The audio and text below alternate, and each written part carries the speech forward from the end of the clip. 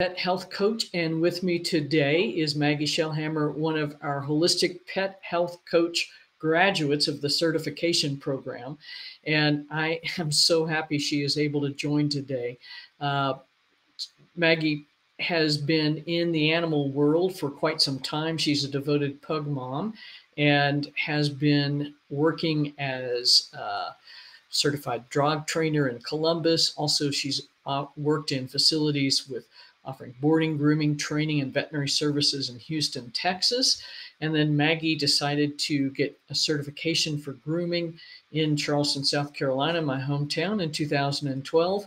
And then ended up moving to Northeast Ohio, where she currently resides, and opened a grooming shop there. And throughout her career, Maggie has seen lots and lots of dogs with health issues. And just, I know you must be as frustrated as I am. You see them come in happy young dogs, and then 2 to 3 years older, they're looking old and sad. So that's heartbreaking. So Maggie, welcome. And we've got a couple of folks on with us. So Lisa, welcome. Where are you in Florida? And anybody else that wants to pop in where they're hanging out from would be awesome. But Maggie, what prompted you to join the program? Well, I had a pug that lived to be 16, almost 17, despite all the terrible food and vaccinations and flea and tick medications and all the things. She really hung in there, but it was, I don't know, 5 years. She was about, gosh, I'm terrible with numbers. She was probably 11 or 12 or so, and she was struggling to come up the stairs. And we found out she had degenerative disc disease. And by some miracle in town, in this small town that I live in, there was a vet practicing acupuncture. And so I went for it. And at the time, she was also having gastrointestinal issues. And we were at the vet every few weeks to redo antibiotic or whatever it was, and switched her food to high fiber food. And then so we started the acupuncture, and the GI issues just went away. And it was awesome. But we were really there to help her get moving better. And so I kept doing that. I was really avid about going. I got to where I was going every 2 weeks. And I didn't know that there was anything else that I could be doing. And so I was just happy to have this acupuncture. And I think we definitely gave her a couple more years, got her moving. But then at the very end of her life, I learned that there was this whole world of feeding dogs differently. Had never heard of it. Raw food, all those things. So, once she was gone, like, I didn't have time to try other things with her. And so when she was gone, I waited a year, and I was getting puppies. So I learned as much as I possibly could. And I thought I was doing everything right. I got the puppies, and they were going through everything, the skin, itchy skin, ears. I'm like, but I'm giving them the best that I know. And so I just kept digging, and I kept hearing from more and more veterinarians about, you could try this and you could try this. And then your program popped up. Now they're well into 2 years old. But once I started this program and started cooking their food, everything turned around. And I was shocked and amazed. But now, I realized that one thing doesn't work for everybody. And I also kind of kept throwing things at them. Like, I would learn about supplements or different foods and things. And I'm like, but this is good for you. You should be loving this. And, they'd have an ear infection over it or something. Just, it's hard to learn on your own. And I would listen to these vets speak, and I'm like, I want that in my brain. I want to know how they know this stuff. And so I found a way to do it. Right on. And that's the thing, is that watching you progress through the course was amazing. You kept picking up more stuff. You kept talking about the changes you were seeing in your own dogs, and that was that's been one of the most fun parts for me with this whole program, is watching people get the knowledge, start to see changes in their own pets, and then start to see changes in their friends' pets and in their early client pets. So that's been a marvelous thing to watch, to see everybody get happy, get their knowledge going. And I'm just going to share your page while we're chatting a little bit more. But Hey, there's pugs, my kids. pugs are notoriously difficult because they do have a myriad of health problems. So to get these guys healthy, get their skin issues under control, all of those common pug issues, it is just astonishing that they've responded. Um, yeah, and I love this. um, so that's exactly it. I mean, the logic in veterinary medicine right now about what's about food is just ridiculous, because what are we doing? We're feeding them basically processed byproducts.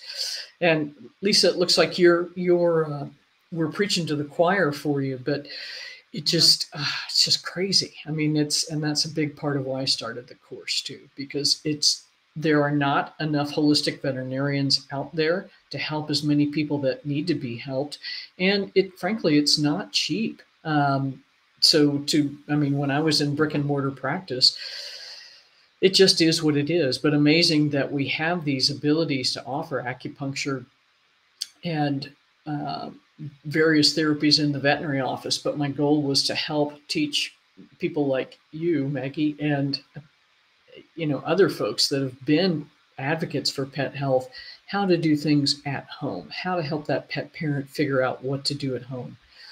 So right on to that. So, Right, and that's the best yeah, thing too, is that people don't know that they can take care of a lot of things on their own. And I've heard a lot about how vets are just bogged down with, they can't see everybody and they only have a few minutes to talk to them. And I just want to be part of that pet parents team, like, let's have a chat. What's going on? Let me offer you a few questions to ask your vet so that you can cut right to the chase, just something simple like that. I'm not a miracle exactly. worker. we're all miracle workers in our own right, and that's it. It's just, this is the difficulty. Lisa saying the doctor's hands are tied to consult with long distance cases, Right. but that's exactly it, because coaches, holistic pet health coaches, are not diagnosing, treating, or prescribe.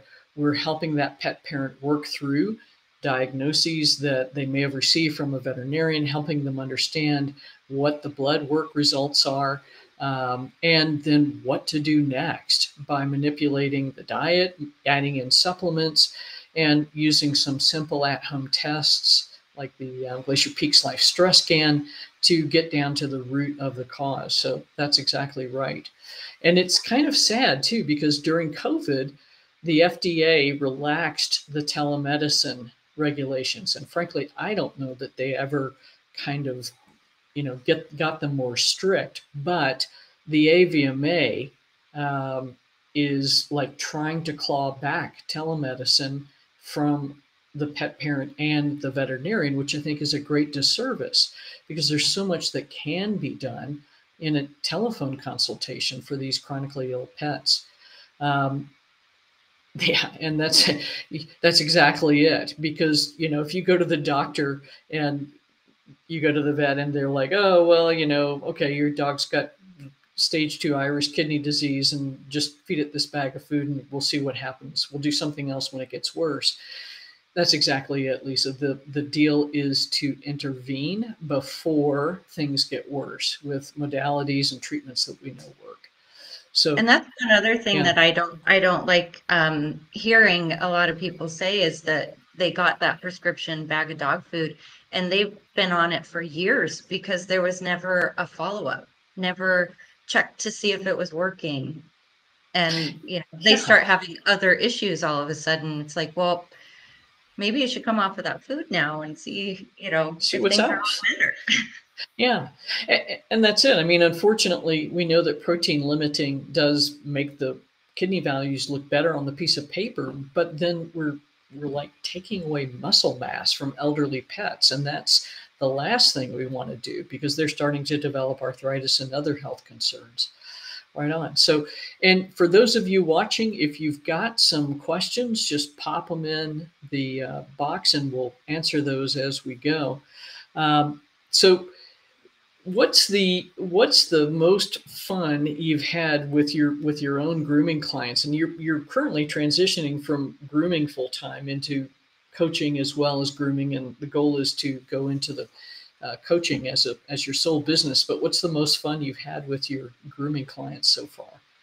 Yeah, that is the hope. But you know, it's been a long ride with starting it's been 15 years ago, I think, that I started at the big pet store, and I loved the girls that I worked with, and it's stereotypical fishbowl. Like, you've got this big window where everybody can see you where you're in the store, and you've got a mirror on this side, and you know, we just learned to live that way. And it was a hard job. It was a fast-paced, busy place. And but but you develop a little family with those people that you're in that fishbowl with. Um, and but then when I moved back to Ohio, I started my own place where I've been working alone. And for the first few years, I think that was like a sigh of relief. Like, it's so nice and quiet, and I could just work with one dog at a time. Um, but the people that I've met and the relationships that we have, and you know, I get to know the dogs, and that's one thing that I feel like if I wasn't so exhausted from grooming, it would be really great if I could keep doing it, because I get my hands on those dogs and I notice things that people just don't get their hands on their dogs often enough. And so they don't catch things ahead of time. And I like being able to do that for people that can't really do both. So Amen. Well, and that's kind of the frustrating thing too with some of your grooming clients. You were saying that they're like, well, you said this is what we should do, so and they didn't seem to think there was anything else to do. We're having a hard time hearing that you did have other options. So, how do you think we can help pet parents know that yeah, there really is other stuff you can do? yeah, I think it's just getting out there and having those conversations. It's hard to kind of draw people in. You know, it's easier if they're seeking out another way and they find you, and then they're all excited about it. But if you're trying to talk them into it, it's harder. Um, but just simple things like I um I know that a lot of dogs get on allergy medicine, and people spend a fortune going monthly to get an injection, or they're using the pills every day. And I just like being able to explain to them that those pills seem like they're working, but they're actually just stopping the itch. So they're working, but they're not getting the problem fixed. And you know, you can keep going down this road, or you can try something else. And um, you know, it's when people's eyes open and they're like, oh, well, I have been feeding this food since they were a puppy, and I've never changed it because, you know, they're fine. And I think, well, are they fine? Because, you know, they itch like crazy. Or whatever the case may be. You know, it's just an easy example. But yeah, it's just conversations and letting people know that they don't. And also, when they go to the vet, they don't have to take that prescription. If it's not life threatening, obviously, that, you know, if something serious is going on and this is going to keep them alive, take the medication, or whatever. But in the meantime, look at other ways and see if there's an alternative. Or if you need a few days to step back, they can write that prescription and you can pick it up another day. Just Right on. Right on. let them know that there are options. Exactly. And the thing is, too, is that what veterinarians are not doing such a great job at is telling you that, oh, by the way, the that Apoquel tablet that your dog's taking every month, it's been black boxed by the FDA because it's been associated with increased cases of cancer. So we're supposed to be doing something called informed consent, meaning we explain to you the risks as well as the benefits of the potential medication. But I think what's not happening is that the risks are not being well explained. And the medications are being used inappropriately. So, for instance, Apoquel, it says clearly on the label, do not use in dogs under 2. Well, I know there's lots of vets that are starting pups at 6 months of age on this stuff. And I had a friend whose dog had started on it. She was a Labrador in Charleston, South Carolina. She just had the normal lab itch, and started her on Apoquel at 2. And at 4, she had systemic mast cell cancer because of this medication. So it's so awful that this is what's happening. And the other deal too is that veterinary medicine, it's like when I started doing the original crock-pot diet in 2006, I was scared to death because it's like sacrilege to suggest that real food and things that come out of your refrigerator could be useful to actually feed your pet. But what I saw was incontrovertible evidence that this was the way to go.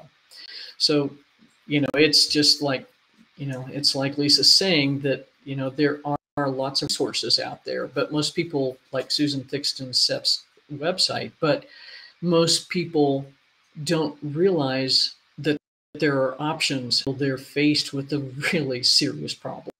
And that's kind of human nature, right? We don't really want to prevent disease. We're trained to react to it instead of actually taking steps to prevent it.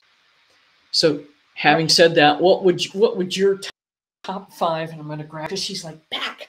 What would your top 5 prevention techniques be for any dog or cat? 5. 2. 1, yeah. 2. We'll start with the 1. It'll roll into some others. Well, I probably will. I'll keep going. So starting with fresh food, even just adding food toppers to your regular dog food, just starting there.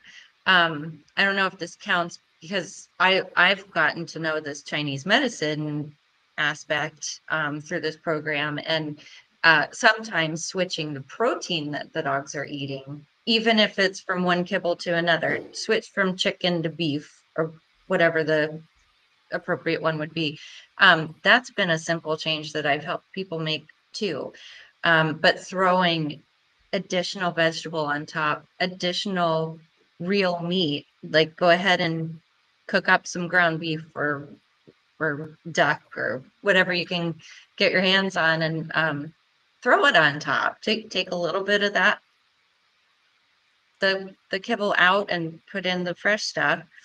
I have had people add fish oil to what they're doing to help bring down inflammation, because I think chronic inflammation is something that people don't know is prominent in all dogs and a lot of people too. I learned that about myself. I thought I was on the arthritis train. I was going downhill. I got arthritis in my knees and my back. No, I cut out vegetable oils and that pain went away. That was just one thing that I did, and there's a number of different ways that you can bring down inflammation. So that one's huge. And I've also learned a lot about the connection between the gut and the liver. So I'm a huge proponent of like a little liver detox, just to clear out the gunk, especially when your dog is on a medication for a lifetime. They're processing a lot of stuff. And so help clean that out a little bit, and other things start to work a little better in the meantime. Right on. So those are a couple of kind of sure things. And then you can always work from there. Start with those things, and then you realize, oh, I can now try this. And everything just works better. Even medications work better when the body's working Body right. can, exactly, exactly. And that's exactly it. So right, there's like, oh, you must feed all raw, or oh, we're going to say, oh, feed the crock pot diet. But you can do it in small steps, because Yeah. if you're not used to getting the time together to cook for your pets or make the food or what have you, like Maggie was saying, just start with some fresh vegetables or some frozen vegetables, even, and throw that on top of the food and see what happens.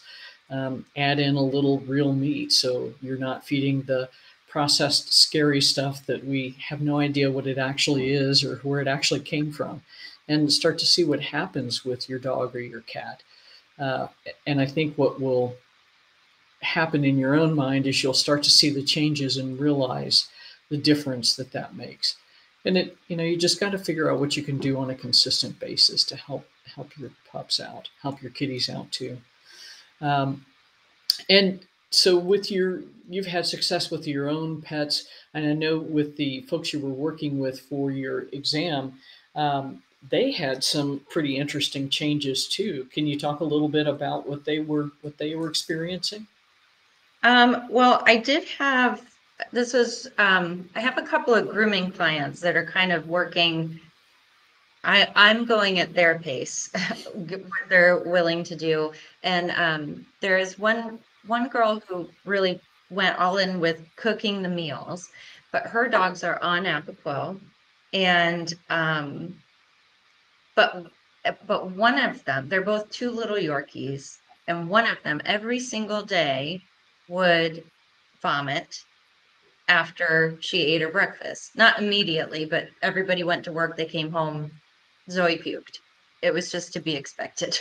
Um, and they started cooking her food, and that stopped happening. So that was a win. She has tried to pull the Apoquel dose down just to see what happens, and it's not quite been successful yet. But I also told her, the next thing is to do a sensitivity test, find out what foods and environmental allergens or anything that might be irritating these dogs year round, because that's the thing too. It's not just seasonal. Um, and now that summer has hit, it started getting so much worse. She said, okay, I'm gonna do it. I just sat back and waited, like, please do this test because it'll help. It'll just give you a roadmap to start with, you know, see if there's anything that we're giving them that you could cut out. And it took some time, but she's finally doing it. So we're still kind of in the middle of that. And I also have a woman who has a Great Dane and a Golden Retriever and refuses to cook because it's just way too much. And I get it. I have three little dogs that equal about 50 pounds total. Right So on. she's dealing with a lot more appetite there. And she's taking the baby steps. She's doing the vegetables. The dog started to get skinny. And so we played with the amounts and also tried adding in olive oil or avocado oil just to get those calories back into them and things like that. And she recently added fish oil, and it's been 2 weeks, and the Great Dane, his skin is just huge improvement. It's not there yet. He's still a little bit flaky, but it was that simple. I think we had to get him eating real food first, get some of those nutrients in. And I also got her to start the milk thistle. These are the basic starting steps. And it's this one I'm kind of getting a visual representation of that it's working. That's The that little is Yorkies insane. So are literally, different. for this Great Dane, all she had to do was add in fresh or frozen vegetables and some fish oil, and the And I skin think it started. is frozen. I think they are frozen vegetables. I found that out a few weeks ago, that she's just getting different, whatever she And can that find in the freezer section. that's amazing. And so basically, Mhm. it's like, all right, this is on sale this week, and it goes in the grocery cart, and then it goes in the dog's bowls, and that's made a massive difference for this dog. Yeah. That's Yeah, and he's ridiculous, in right? great shape. And that was another one that didn't have any follow-up. He had a year ago elevated liver enzymes and was told to take Denamarin and see you later. And so now that year is almost up, and fortunately I've gotten to intervene.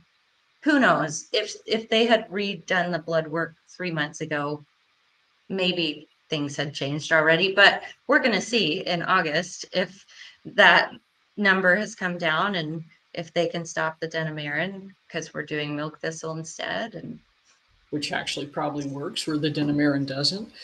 I Right think on. you can say that. I don't know. Yeah.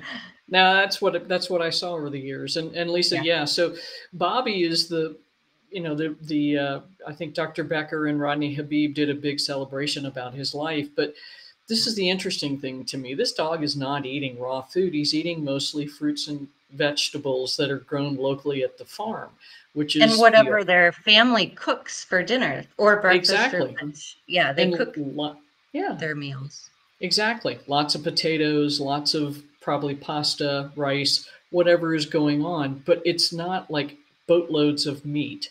So, I mean, I think raw food Right. can be extremely helpful for many, many um, patients, but just a more sort of balanced approach in terms of fat, protein, carbohydrates is the way to go. And quite frankly, that's where we're going to make a bigger impact on the environment. So if dogs and cats are already eating 30%, 25 to 30% of the conventionally produced animal proteins in the US, putting more dogs and cats on raw food is not sustainable environmentally. And that's part of why they're eating the garbage parts of the animal proteins in pet food, because Mhm. that's what's cheap and easy and left over.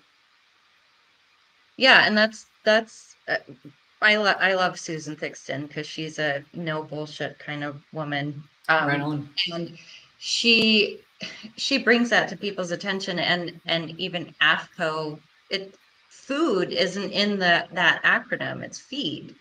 And it is that rendered stuff that's not fit for human consumption that goes into the dog food. And gosh, labels are so misleading. It's so frustrating that Oh man, I mean it's that's ludicrous. another thing.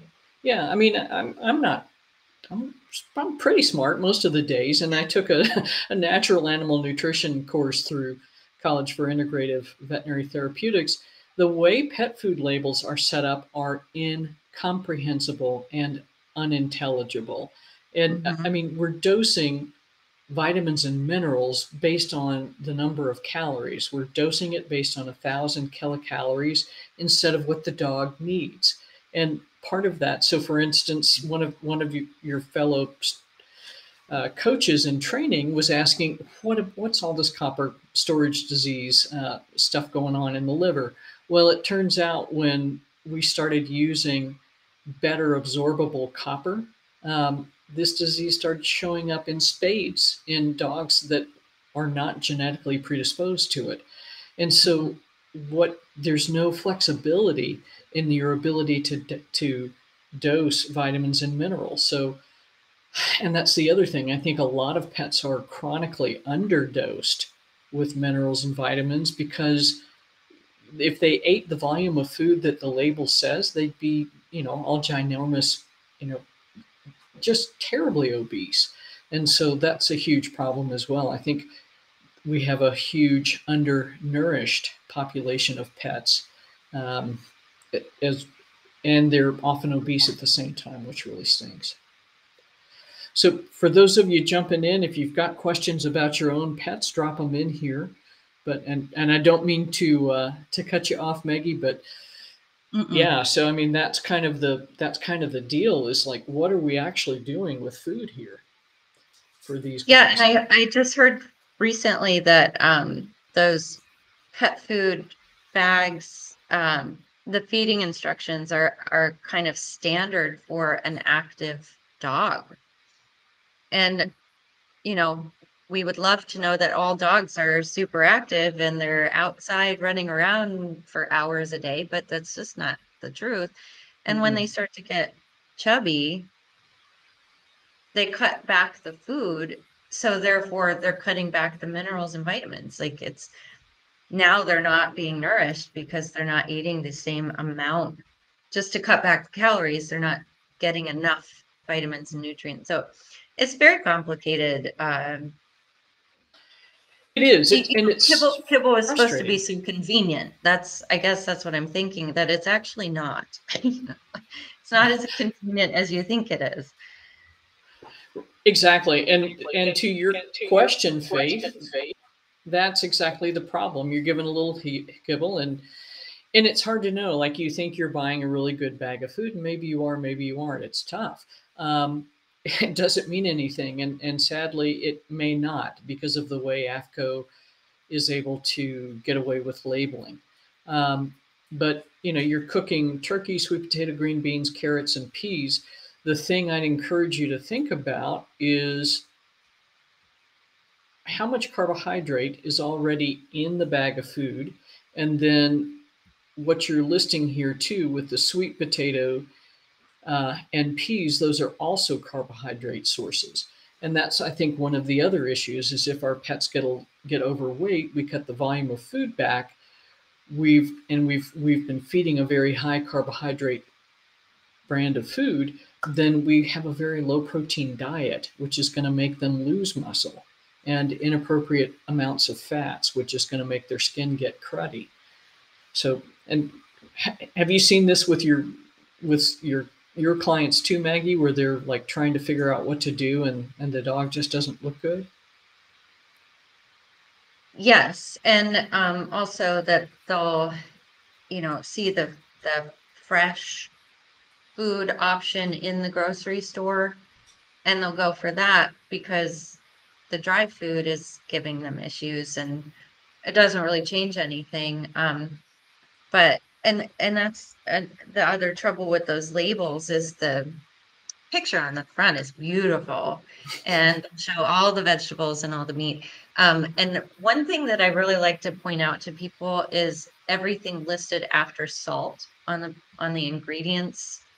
There's only 1% or less in that. And it's usually mostly the synthetic vitamins and minerals that are added to balance everything. But if you look at it, there's the blueberries, there's the carrots, and there's the celery. Oh, so what's above salt? The meat and potatoes. And the corn. And the corn. Yeah, yeah, and that's a huge problem. And so that's it. I mean, Faith, if that's something you need help with, um, that's part of what Maggie has been trained to do, is to help you get a diet that is designed exactly for the needs of your individual dog, and that way you can get everything balanced out. Yeah, and that's the thing too, with even with the vegetables that Faith is using, you can rotate in more. You can use those, but you can add things, I'll do sweet potato with these other things that are lower in carbohydrate today, and then tomorrow we'll do green beans and something else. And so you keep that load down, even if you are still adding the kibble in. There are combinations that you can put together that'll give them everything they need. Exactly, exactly. And variety is the spice of life. So it's just insane. Like when I was we had 5 dogs and 5 cats we were cooking for at one point. And so when we had veggies that were starting to go a little sideways, that's what we would do, is just throw them in the freezer, and then that went in the next bad batch of food for these guys. So, feel Right. free, yeah, to add things in. Oh God. Okay. So Lisa, you're the person that's been working with Wilma, um, and I'm sorry, I can't quite read everything down here. So let me pull this off a second. Yeah, and so I mean, that's would this possibly be protein losing enteropathy? Yes, and or several other things, but um, yes, we're going to treat them the same way holistically in terms of getting at the root cause, And I think that's part of what Wilma is trying to work with you about, is to do some testing to figure out what is going to be appropriate as far as not creating allergic response. And also, you've got a situation where you've got to use a little bit lower fat, I think. But that's exactly what Wilma's trying to do, is get the gut to heal and seal, and then add in supplements that will again help to seal, adsorb some of the yuck that's getting produced because of the yucky um, inflammation that's going on secondary to all this GI stuff. And I mean, poor sweetie. So you've got GI stuff and then a ruptured tendon in your leg. So you're both not having fun. But yeah, I mean, this is going to be a process. And that's the other thing to remember, is that your dog didn't develop all of these GI symptoms overnight. And so this may be 18 months or 2 years process getting things back on track. And the difficulty is just to keep breathing and keep going and be willing to continue to experiment. Does that make sense to you, Maggie? Yeah, patience is really key. Too. I always liken it to the bad relationship that you finally got out of. That, you know, the dog's been sick for so many years. You've been with this toxic person for so many years, and it takes what, as many years as you were together, takes that many months to recover, kind of thing. It's silly, but it's just to say that, you know, if your dog's been struggling for a long time and you're getting on the right track, it's not going to happen overnight, because it didn't get bad overnight, you know. So yeah, patience is really, and a lot of people give up because it's not working after a couple of weeks, and you got to just stick it out. It is, and it's a pain. You know, it just is. So Faith is asking about yogurt, and I think, yeah, that's a great treat, and it does provide some probiotic organisms, so that's not a bad idea. Adding in fermented foods are great. I think dogs are probably not going to be too excited about sauerkraut, but there's probably a Labrador out there that will be. Or if they tolerate the yogurt just fine, you can try kefir, which is usually in the same aisle, and Right that's on. a fermented food. Yeah, so that's a great option. And then adding a probiotic supplement. So if there's a couple we've been using that are sporulated probiotics, and so they really are good at surviving the digestive process and getting in and doing the job they're supposed to do. But it's amazing. We'll see dogs that have been on different probiotics for years, but we add in this, and then boom, they have a reaction. And then boom, they're starting to get better quickly, and that's crazy. So that's wonderful. If your dogs love sauerkraut, right on. Keep them going. But yeah, but Lisa, this is interesting too. So, you know, this is not unreasonable to start with, but then other things never got added in. And that's what Maggie was saying earlier. You know, you started a year ago on something, but nothing ever got adjusted. And that's the advantage of working with a coach, is that you can talk with them every 2 weeks, every month, and like, wow, this is amazing, or this didn't work so well. What do we do now? And then pivot. Yeah, and that's the nice thing about building up a relationship and working together for several weeks. You know, I would offer a consultation, and you won't leave empty-handed if that's all that you do, and you don't pass that one consultation and choose not to work for further. I won't leave you empty-handed with that. But if you go with the 6-week kind of plan, then you get those regular check-ins, and you can make sure that you're doing everything right. And if something's going wrong, we can fix it. You know, you're not just kind of left on your own. And you don't want to go to a vet every 2 weeks. You'd rather just have a quick phone call, right? So yeah, right on. And if you do need to go to the vet, I can help you with that too. you know. Right on. So how does that actually, so how does that work? I mean, so if somebody decides to work with you, what happens? What's the process? Yeah. Well, with the consultation, I've got the full questionnaire that you'll give me a lot of information about your dog, and then we'll talk through Zoom. So it doesn't matter where you live, it doesn't matter where I live. We can do a consultation from anywhere, talk for 45 minutes.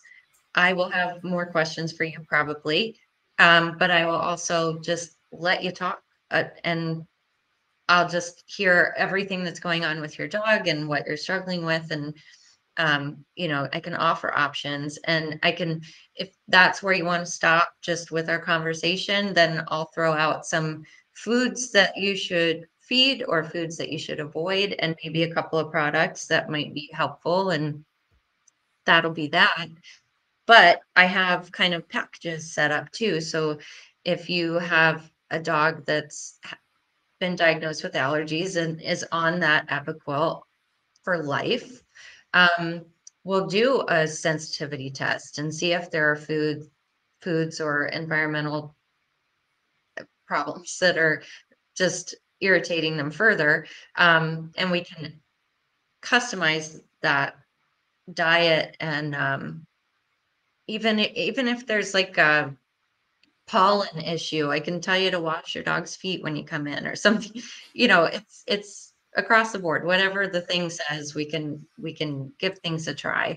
And I'll give you recipes that way. That's the other thing with the consultation, just, you know, basic information. But if we work together, I will set up recipes for you that you can rotate, and start cooking for your dog, just see what that feels like. And then we check in a couple of weeks. And um, if you're really struggling with something, we'll change it up and try to make it easier, because that's really what I like, is easy is better. And that's something that I've gotten myself narrowed down to with my own dogs. I used to have 10 different things that I would rotate into their routine, and I didn't need all of them.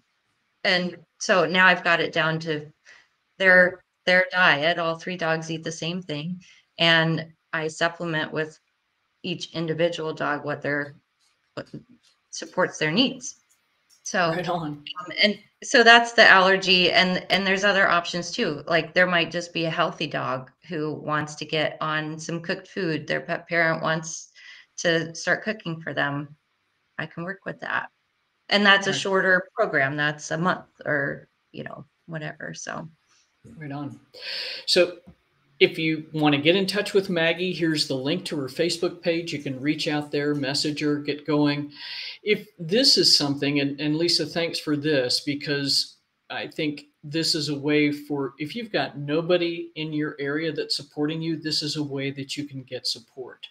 And I want to talk a little bit about the program so you know what this is and you understand the degree of training that Maggie and the other coaches have gone through. But part of what we're doing is we're not teaching you to be a veterinarian by any stretch of the imagination. But what I'm doing is teaching people the basics of functional medicine, traditional Chinese veterinary medicine, and the concepts that get used in conventional veterinary medicine so you can understand what goes on. Also in the program, there are 16 weekly modules, or 14 modules with 2 break weeks, so to speak. And during those times, you'll have a coaching call each week with me, and then you also have a mentor available through the program. And so you have available to you a weekly call with your mentor. That person will be grading your homework, and also part of the graduation requirement is to do 2 actual coaching sessions with real clients so that you can show us, yeah, I know this material. I know how to help pets with this. And also during the program, part of what we'll teach you is how to launch an online business, how to market yourself, and then help you understand how to set that up. But it's an extremely comprehensive program. We're covering almost all of the really serious health issues that you will be presented with. And then the coaching calls go on from the program, during the program, and also for our graduated coaches. So it's not an inexpensive program, but I think it's very, very in depth. And the level of service that we provide with the mentors, I think it's quite worth the investment. So it's been a joy to do this program and to help people learn how to help others. But it's just been amazing watching our coaches grow, watching them learn, and watching them help people. So if this is at all interesting to you, I'm going to drop another link in here uh, where you can drop us your email and your phone number, and we'll get in touch with you about going further. But Maggie, when you were in the program, I know that you were struggling with the material to start with, but how did that end up going? It's really, it seems like a lot when you don't have that kind of background, where you don't know the physiology of how the body works completely. But you come out with so much knowledge, and during the course, you're not just on your own. And that's what Dr. Roberts was saying about the mentor calls and the weekly coaching calls with her. You know, you're not left on your own. If you have a question, you ask it, and you've got several people who can help you get through or move forward. And if you're stuck, you're not going to be stuck for long, because these people are here to help. We're all there to help each other at this point. And a lot of it, yeah, I didn't ask for help when I might have needed it, but I I made it through on my own. And I just feel like I've accomplished so much, and I haven't even started. And that's the thing too, that it doesn't stop there. You know, it's a 16-week course, but then you still get to see Dr. Ruth every week and ask questions about the clients that you're working with. And your mentors don't go away. They're still there. You don't get to talk to them regularly, but you know, you build that relationship, and they're still there to answer questions if you need. Um, so it's ongoing, and that's what I love, that if anything were to change about the course, we're still a part of it. You Right know, on. it's not 16 weeks and done. That's it. Because ultimately, if I'm not helping you all be successful, then this program won't succeed. And it is so critical that it succeeds right now. So, Lisa, we were talking about your pup a few weeks ago. So get back in touch with Wilma. She's got some more options for you. Any parting comments you want to add, Maggie? I don't know. I just really hope that